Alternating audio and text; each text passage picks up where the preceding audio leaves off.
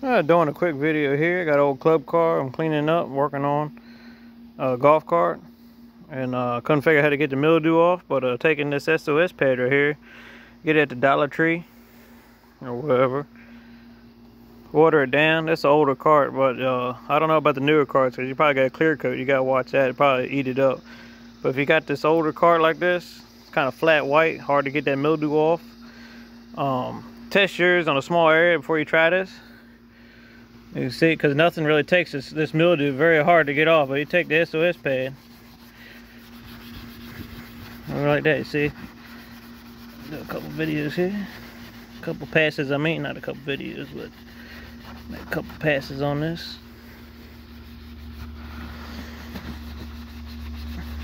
Because cleaner, this stuff's too on there, too hard to get the cleaner. I try to scrub it off, but it's mildew, so. Take a quick look here. Go around here a little bit. Let's doing a quite fast video here. Let's see how it looks when we spray it off there. SOS pad down there.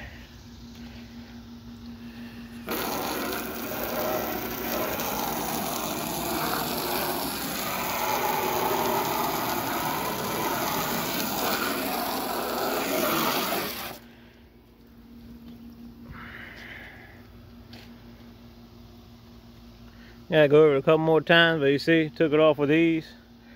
But you can see that right there.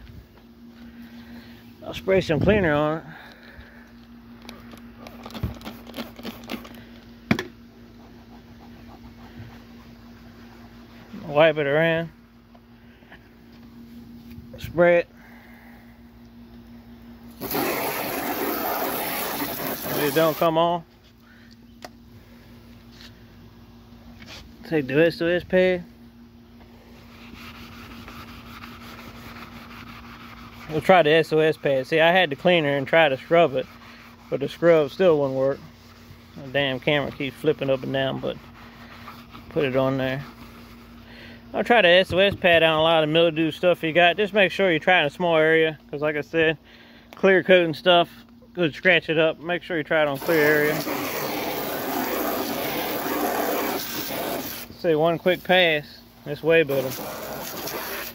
Alright, that's just a quick video of showing you how to maybe get some mildew off if you got a cart like this or other things got mildew all around it. And try the SOS pad, but make sure you try it on a small area, because like I said, it scratch it up. But this is a flat white, and it really ain't got no clear coat on it. So thanks for watching.